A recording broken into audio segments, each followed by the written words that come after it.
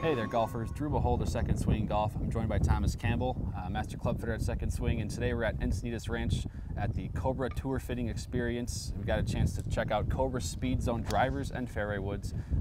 Now Thomas, I think the big thing really is that there's more options with Cobra this year. 2 driver models in the SpeedZone and then 3 fairway wood models, so we got a chance to hit all 3 of the fairways and all 2 of the drivers. And I really liked really the performance out of all the models.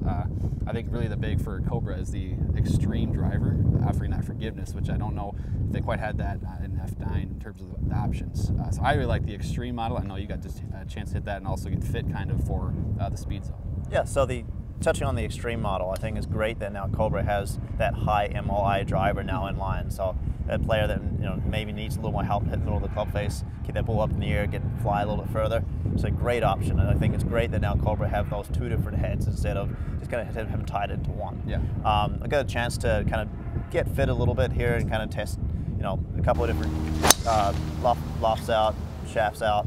I really like the look of that matte black finish. Yep. I know, there were 2 different options with kind of the yellow and black and also the matte black.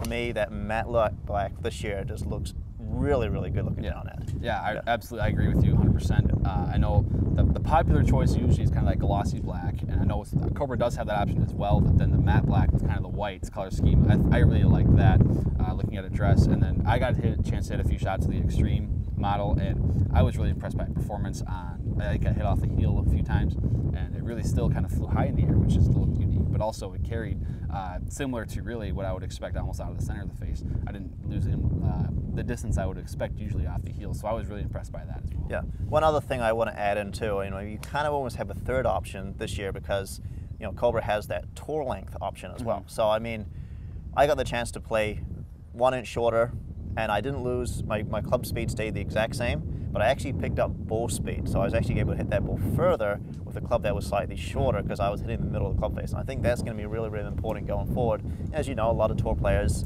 they like to play a little shorter club length. They're trying to hit a little bit straighter. Yeah. Not only is it going to go straighter, but the ball speed was incredible too. So that really impressed me. Absolutely. Yep. And then as we kind of moved into the fairway woods, the 3 models there in SpeedZone we're the standard SpeedZone. You have this Tour and then the Big Tour. So we got a chance to hit all 3, and kind of they all have a little bit of a different look at a dress. Kind of the footprint's pretty big on the Big Tour, and then pretty small in the Tour model.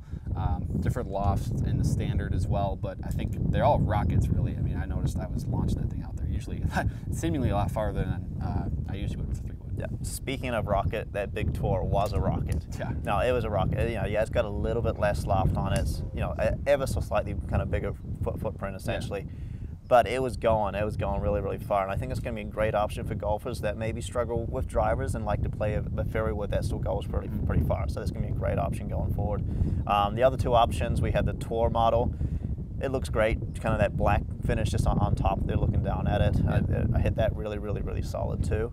And then the other, the SpeedZone model, it was just a nice look looking down at it. Yeah, absolutely. And I think we should also touch on the rails on the bottom, the split rail design, which is it not only stabilizes the sole, kind of that impact, but it also really gives you good turf interaction too, which you'll see on all 3. A little bit more pronounced on kind of the standard and the Tour, but it still is very effective, and it's been so successful in fairway woods and hybrid for Cobra for a long time. And you could definitely tell on those off the turf shots where maybe I know I hit a couple that were very maybe chunky or maybe a little bit thin, but it still worked really well with those baffler rails there. Yeah, I think in general, Cobra's hit it out of the ballpark for their 2020 stuff. As Thomas said, Cobra has hit it out of the park there with 2020 SpeedZone products. So Thomas, we had a lot of fun today. Great stuff. We did. Yeah, a lot of good shots. Thanks to Cobra as well.